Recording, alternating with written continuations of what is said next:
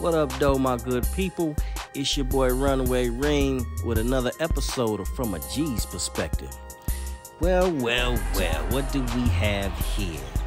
Another athlete decides that he don't just want to play D, he want to play a D-boy. Apparently Montrezl, how you pronounce that? Well, you got an extra L on the end of that name. Actually, I guess it probably stands for the L he took. But Mr. Harrell was apparently driving through Kentucky when he was pulled over by a state trooper, and the state trooper says he smelled marijuana, which gave him probable cause to search the vehicle.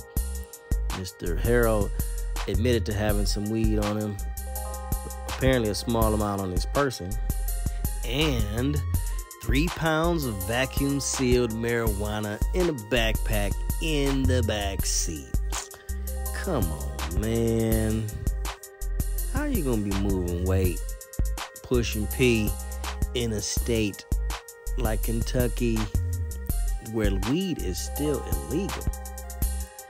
Now I know he played at the University of Louisville, so he got ties to Kentucky, which makes it all the much worse because you should know the rules of how to move in a state that you grew up in, that you spent a lot of time in. It's really not making any sense. Apparently, I guess his attorney saying he wasn't trafficking. That's what he was charged with, trafficking marijuana under 5 pounds. But how did this look, man? You in a rental car, you got 3 pounds of vacuum sealed weed.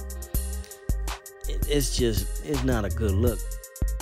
What the crazy part is, this brother just signed a $9.7 million deal with the Charlotte Hornets. What are you doing? This is insane, man. You hustling for what? How much pounds of weed go for now?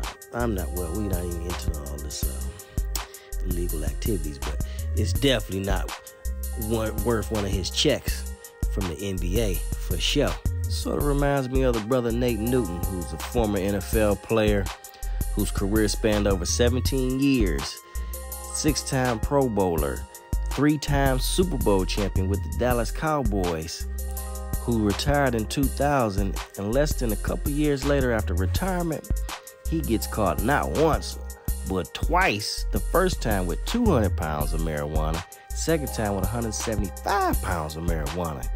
Yeah, Nate Newton was moving that work for real.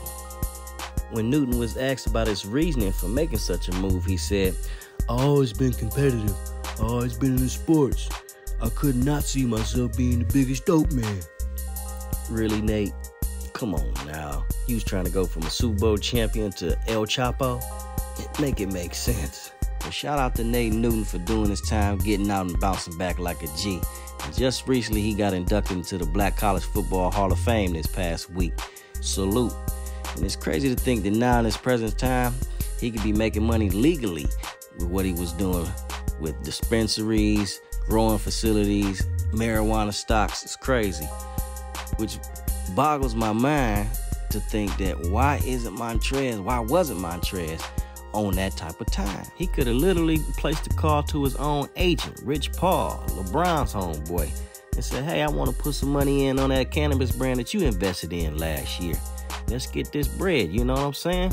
Or he could have been smart like the former NBA player Al Harrington, who invested in the company which he named after his grandmother, Viola, back in 2012 for $5 million. 7 years later, 2019, it's valued at $100 million. You dig? Just teamed up with Allen Iverson to create a strand for him. Man, there's so many different ways he could have went with it, but we stuck on these old hustles, which is crippling us. Can't be moving out here like a common criminal. You making millions of dollars.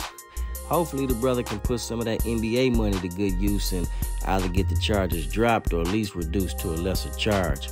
As far as his punishment from the NBA, who knows? Hopefully this isn't the end of his career and it won't be too harsh for him. He can continue to play ball and provide for his family after making such an egregious mistake.